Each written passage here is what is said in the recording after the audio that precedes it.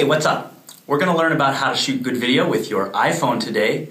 The iPhone 4S shoots 1080p HD video, so let's take advantage of this tool that you've already got. Learn how to do some great framing, learn how to get some great shots, good lighting, and how to do an interview.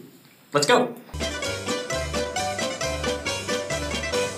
The first thing you want to think about is finding a good location for your shoot.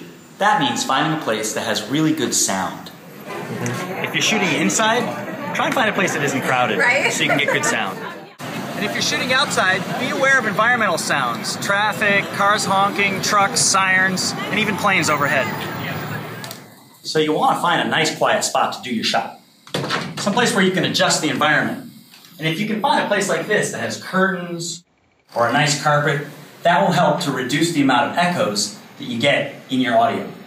So you want to look for a place that has really good lighting. Look for something that's balanced and consistent. Also, don't be afraid to turn lights on or off to see if that improves your shot. If you light your subject from overhead, it'll make them look creepy. Is this a real life? When you're framing up a shot, try not to put your subject in front of a window. You want the light to be behind the camera, not to be behind your subject. Look what happens. One of the secrets to good cinematography is to really think carefully about what's in the background of your shot. Try to avoid a shot that has a lot of cluttery stuff in the background. Keep things simple so that the emphasis is on the subject. Avoid a background that might change. That way, you can cut the piece later. So when you're framing up your shot for an interview, try to frame it up so that the person that's talking is on one side of the frame, and they're looking across that open space in the frame to the person that's asking questions outside of the frame. If you frame it up so that the person that's talking is on the edge, well, that looks weird. What's all this space doing behind my head? I'm talking to someone that's right there, man. Okay, so when you're framing up your shot with your camera phone, don't shoot in portrait mode. This is stupid. Shoot in landscape mode. This is fresh. Now, your camera is actually recording more information than what you see on the screen here. Double tap to see the actual frame of what you're shooting. Once you've got the frame all set up, single tap to adjust focus and single tap to adjust exposure. So for the last part of our video, we're going to talk about some basic interview techniques.